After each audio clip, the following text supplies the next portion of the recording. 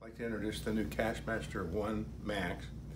It weighs about 2.5 pounds. It'll count all the coins and all the bills in this cash drawer in about a minute.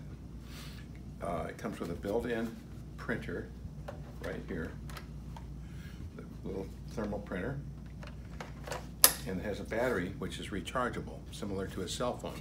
You would charge it up overnight and it will work for maybe 8 hours. When you first turn it on,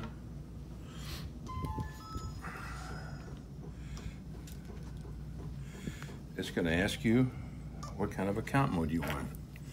If we wanted to count a cash drawer, for example, we'd key in the drawer number, and then it's going to ask for a cup. We use loose cups for the coins. So we're weighing the weight of the cup to program that in.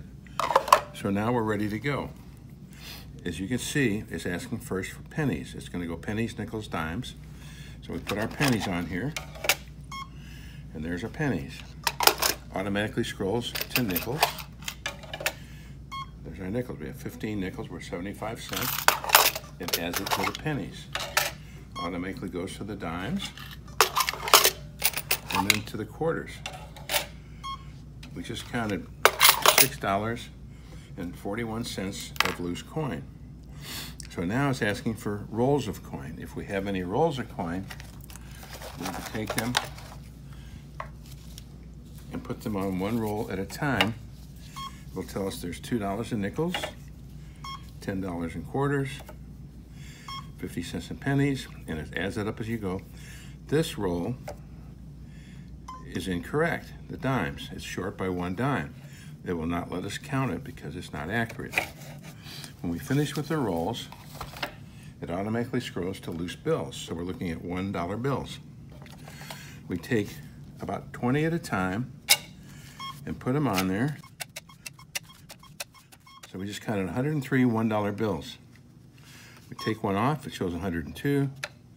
We put it back on, it shows 103. So now we're ready for $5 bills. 6 of those, and then 10s.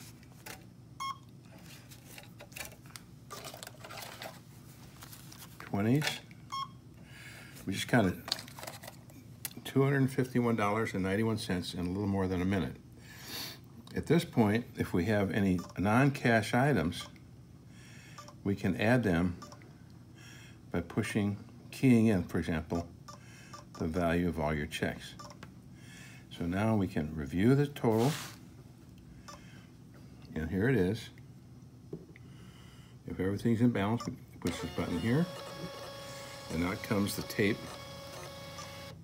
detailing the time, the date, the till number, the register number, and the itemized detail of everything that's been counted.